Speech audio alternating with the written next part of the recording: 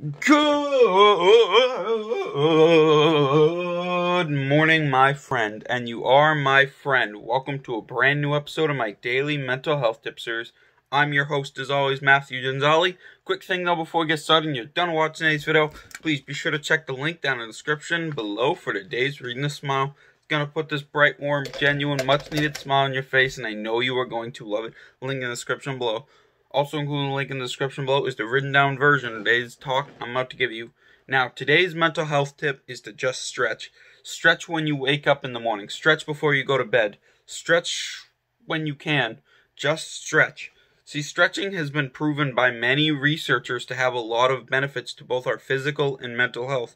For the purposes of our mental health, it can help us deal with stress in healthy, appropriate manners, and it can also be a tool that we use to calm ourselves down. So, give stretching a try. Bottom line is, just stretch whenever you can, but be consistent with it. I'm not saying stretching once for 2 seconds. I tried to stretch for the camera and failed. I'm not saying for 2 seconds, 5 seconds, or a minute one day and just ignoring it the other days will help.